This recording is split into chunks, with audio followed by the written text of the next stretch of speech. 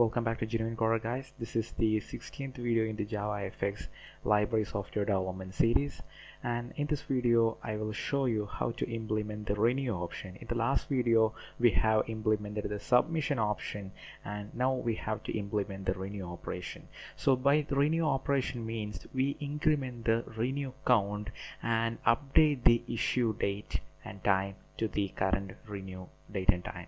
So that's what we are going to do. So in the fxml I am going to select the renew option and I want to set a non-action method.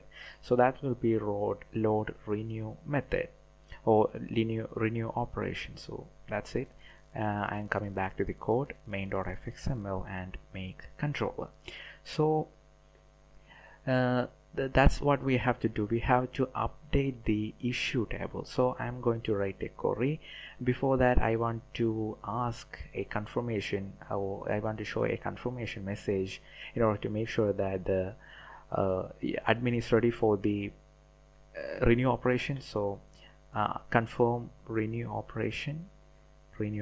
Are you sure want to renew the book? Renew the book. So that's it, and if the response was okay, then we will proceed to the renew operation. So I'm going to write the query. So not query, it's an action. So string AC equals update issue, then set issue date time. First we have to get the column name of the issue table where the issue date and time is stored, so that is issue time. So set issue time equals, then we have to store the current timestamp, the timestamp at which the renew operation is happening. So issue time equals current timestamp. Then we have to go for where book ID equals, then we have to give the book ID. So we will give the book ID right here.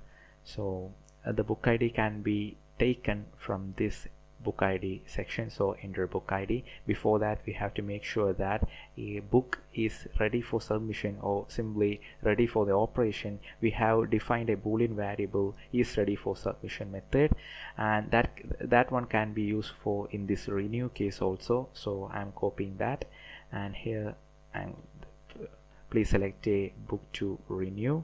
Then if it is ready for submission or ready for this operation, only then we are taking the data. So string AC equals update issue, then set issue time equals current timestamp, where book ID equals, then we will take the book ID, and the book ID can be taken from the book ID variable, which is a JavaFX text field, then .get text. So that's the action, and I'm going to display the action. So that's it. Then if database handler dot execute action, and the action is AC, was a success, then we will show that the operation was success. So I'm going to place it here, then success, book has been renewed. That's fine. Then I'm going for the else case. I mean, if the operation was failed, then we have to notify the user about the failure. So submission has been, or renew has been failed. Then we have one more else case. I mean, if the user make a cancel option on the confirmation, then we have to give a notification about that too. So else submission operation, no, it's not submission operation, we have to go for renew operation. So renew operation cancel. So that's it, guys. We have completed the renew operation also. That was pretty simple, right? And let's hope there is no problem. I'm going to run the program. Coming to the renew submission section, then the issued book is B100, and the issue date and time is 14th November 12:44 GMT. It is the GMT time. And renew.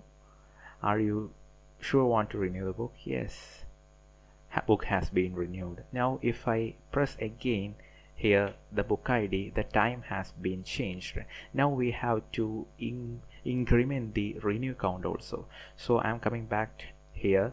Then we have set the issue time, and we have to place a comma here and renew count. So I have to get the variable the column name again. So renew count equals renew count plus 1. It is very similar to the C or C++ syntax in MySQL. So now the renew count will be incremented by 1 and the issue time will be updated.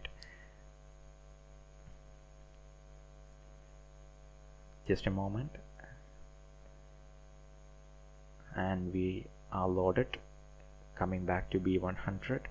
So it is 12:50 to 23 going for renew operation. Okay, that's done. Book has been renewed, and entering on, you can see that the renew count has been incremented and the time has been updated. Again, renewing the same book.